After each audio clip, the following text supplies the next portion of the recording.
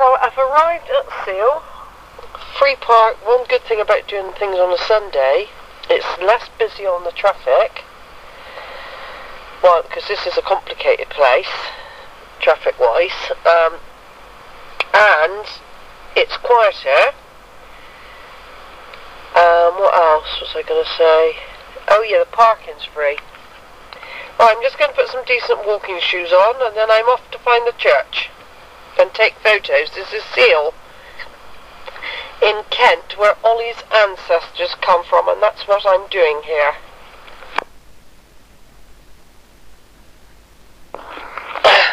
Right, it's Church of England, Diocese of Rochester. Welcome to the parish church of St Peter and St Paul, Seal.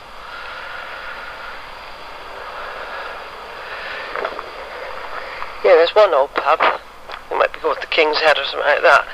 That's very old. It was an old coach house, and that's being not demolished, but it's going to be converted into residential accommodation, I think.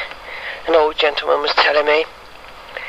There's another old coach house. I can't remember what it's called now, but I went in there to use the ladies. Then I went down a place called Pudding Lane to another pub called the Five Bells. And now I'm in the churchyard looking for Farrants and other people. I should have looked really before I came, shouldn't I? Because my memory's so bad. Farrant is one of the names, but it might stick out if I recognise, if I see one. It might, I mean, I've got all the information in the car, but I haven't brought it with me. Normally I check. I bring the family tree with me because of associated names.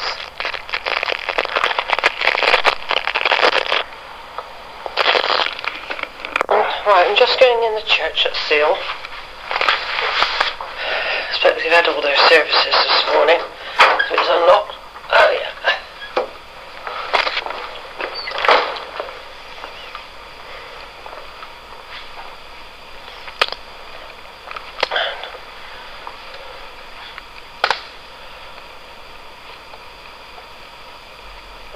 I wonder which lights are which. That's better. Turn them off.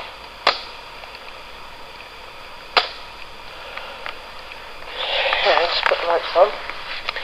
There's a font there that could have been used to christen Ollie's relatives. I've got to go back to the car because I've forgotten some of the surnames. I'm going to bring the car up here.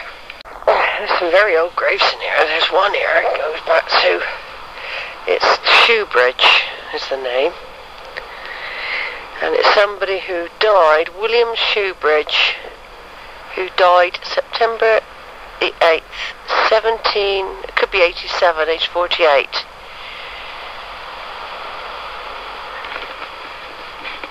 Yeah, there's a few Shoebridges here. There's a whole row of Shoebridges. There's one, Mrs. Anne Shoebridge, daughter of the late William and Anne Shoebridge of this parish, who suddenly departed this life in 1818, aged 62. There's William, Jane, daughter of William and Anne Shoebridge. She died in 1800, aged 32. So I'm just doing a few because it seems to be quite There's what's the other one? Holmden. Some very big old graves here. So I might take a picture of a group of those, because no doubt the Farrants would have known them. Of course, when I'm doing the tree in the beginning, it's very fresh in my mind. Masters is another name that keeps cropping up a lot.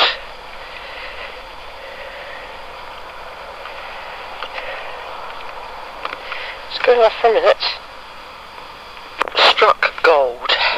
Found a Bashford. In loving memory of Edward Bashford, who died July the 8th, 1886, in his 81st year, and Margaret Bashford, who died October 15th, 1886, in her 81st year.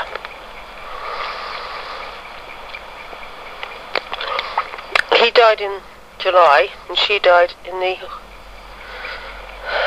88. She died 2 years later in October.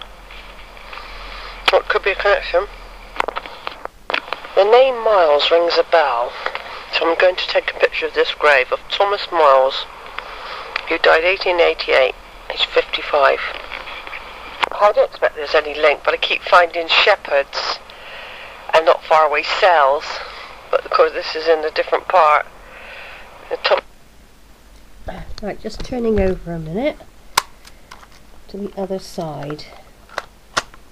There we go. There's a great big monument in this graveyard to Charles Henry Mills, 1st Baron Hillingdon, born 26th of April 1850, died April the 3rd, 1898. Beyond these voices there is peace. Also to Louisa Isabella, his wife, and daughter of the 3rd Earl of Harewood. And then you've got Patrick Charles Hillingdon, 1906 and 1982. Herbert Alexander Lawrence, 4th son of the 1st Baron Lawrence of Punjab and Gratley, 1861 to 1943. Military family, that. Then Colonel something Honour Cremont Mills, 3rd son of the 1st Lord Hillingdon, beloved husband of Florence Mills. Also Florence's wife, she died in 1959-89. So that's a big monument to them. I'll take a picture with the ordinary camera. I've got a feeling that is a relative of Ollie's, so this is never a waste of time coming to these graveyards. This is Seal Graveyard in Kent, where I am, near Sevenoaks, and I'm looking for Bashfords and Farrants because I'm not sure if I've brought any more of the tree with me to look for older names, and things aren't really ringing bells. But here we got Edward Bashford, I said this earlier, and Margaret Bashford. I'm just trying to point out, I can't remember her name. I really can't remember what her other name was now, which is silly, isn't it, really? I haven't brought all that information, but anyway, in front of them, yeah, her maiden name was Hook. You've got this giant Celtic cross, and it's for Neville Forbes, the only son of Godden Green, who died in 1883. Or was he born born 1883, died at Oxford, 9th of February 1929. There's a whole family in here, it's quite a big one. Of people that the Forbes, I think they're Forbes, and Ashbys. Forbes and Ashbys. Just going to take a picture of it with the Bashford Grave behind. You only got to find one to make the visit worthwhile, and that could be one of her great-great-grandparents. So none of it's ever wasted. But like I said, I'm surprised I didn't bring the whole tree. It might be in another book, which makes it very difficult for the rest of, because I thought I would have had the whole of that tree. I really did. I can't believe that I haven't done Richard Farrant and had him. I must have it somewhere, because I was going to do him so I could go back. It does annoy me when I make these mistakes. It could be in the car still. I should be going back in a minute to inquire. I just want to finish off scanning, just in case I come across something. Then I'm off to a place called Kemsing. I mean, it is really remarkable, the scenery. This churchyard is set on a hill overlooking a beautiful rural community.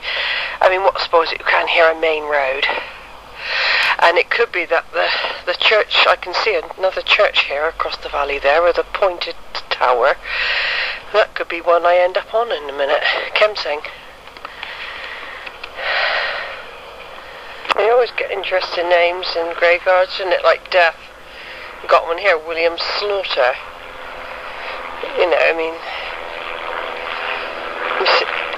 Is it Gooseneck? Was another one I came across once. Yeah, there's lots of old graves here. Of course, there are a lot of them are colour placard. But there's lots of old, really, really old graves here that haven't been. And what amazes me as well is in some graveyards half of these wouldn't be allowed. They wouldn't be allowed, half of them,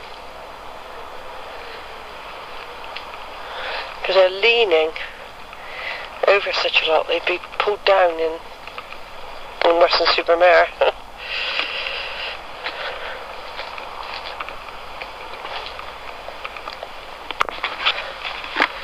Right, well, we found one that was visible.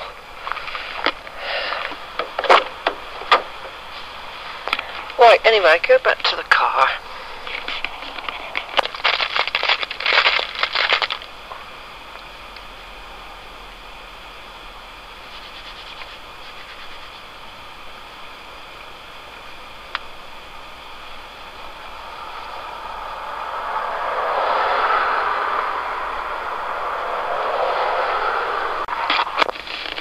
Yeah, I found the relevant bit of tree. We got Farrants. Well, Richard, he died in Lewisham anyway. Then Alexander Farrant, married in Plackstall. He married Elizabeth Latter. Then you've got Edward. I found their grave. I found the grave of Edward. Isn't that amazing? And there's hooks. So I'm going back in there just to look at the hooks.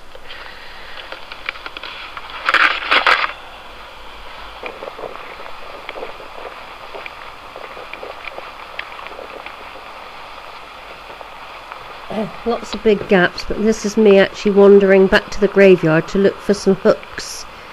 There were some in there, but I never actually found them again.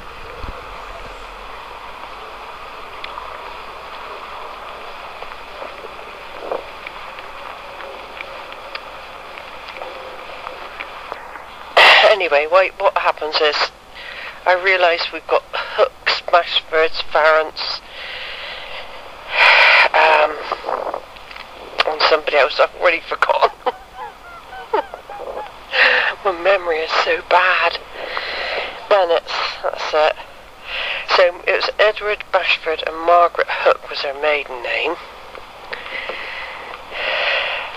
But of course I'm not going to record every Bennett I see, so that's further back in time. That's yes, I've actually found Ollie's grandmother's grandmother, which is good, isn't it? So if it's her grandmother, it's her mother's great-grandmother, so it's Ollie's times 2 great-grandparents I found.